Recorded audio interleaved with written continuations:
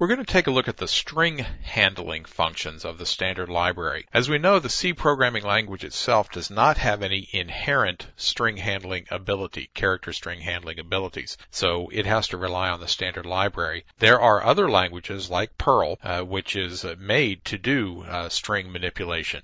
And it's a practical extraction and reporting language, so that's what it's supposed to do. But for us in C programming, we're more low-level operating system type programmers and doing that kind of work. So we need other functions to help out that are written in the C language, of course, and they do a lot of the string manipulation for us.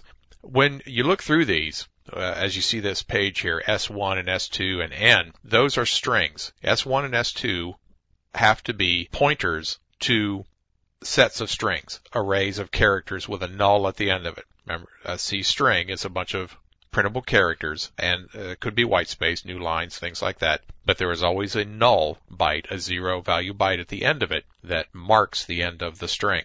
And the N will be used in these for numeric limitations in case we need to know when to stop, how many numbers of characters to use if we don't want to run all the way to the null. So let's take a look at these. This is string copy, CPY. It will simply copy beginning at the pointer of S2 into the memory space of S1. If it gets to the null byte of S2, it will stop, and it will place a null byte in the same place of S1. So it's simple copy. String ncopy, the next one, copies S2 to S1. If there are many more bytes here, this N will stop it.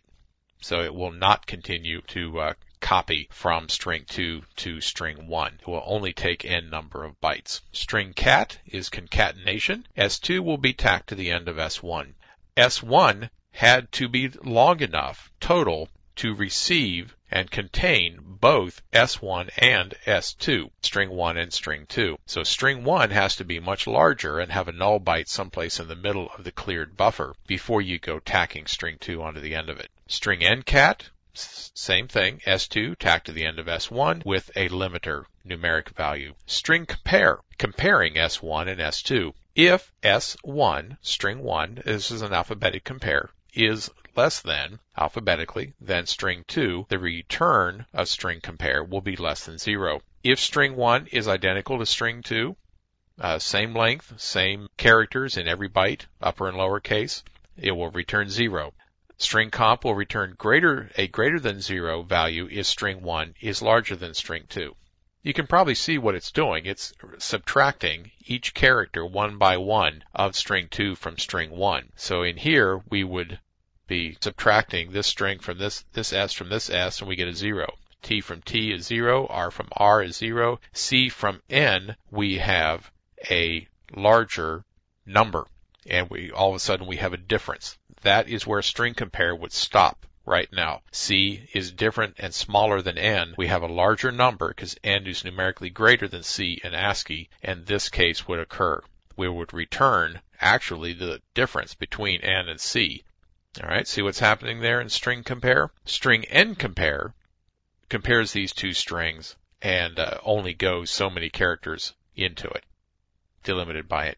The number here, this is just an integer. Here we're looking for this character. C is a single character, not a string. We are looking for that character someplace within S1, in the length of whatever is there in S1. And we will return a pointer within S1 to that location. So we can look for a letter someplace inside an entire string.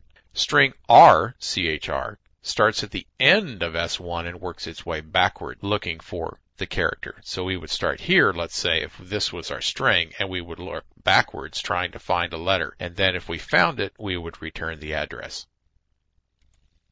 Some more string handling. Here we have strspn. What we are looking for is these characters. S2 is a string, but it is a string of characters. It can have A, B, C, D, or some other sequence in it of different characters. And what we're doing is we're finding out how much of S1 is made up of S2. So if we did, let's say this is the string, how much of S1 is made up of S2, and S2 was the letters HOW, we would see that 3 would be returned because the H, O, and W is where the prefix stops. That's how much of the beginning of S1 is in S2. If you make S2, let's say, just a space, you can find out how many leading spaces might be in this string 1 if you need to trim off some text or something. So that's what's going to happen.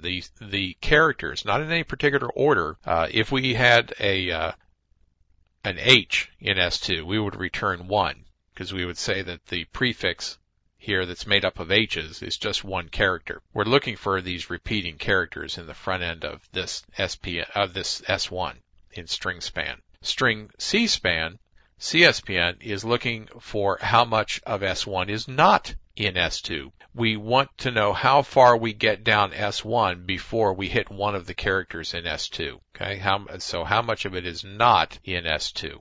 Here is a string PBRK. And what we're looking for here is we are looking for the entirety of string 2 any place in S1. Where is any of S2 in S1? So we're looking to see if it's any characters of this are located in there. String, we're looking for the entire string of S2. Not just any sequence of characters, but the entire string someplace in S1. So if this is the string that is in S1, this little comment here, and the word entire was in S2, we would find out there would be 0, 1, 2, 3, 4, 5, 6, 7, and 8. The beginning address plus 8 is what would be returned. So this pointer plus 8 would come back as the where, and we would find that the entire word that is in S2 would be contained in S1, string. String length of S1, simply that, how long is S1?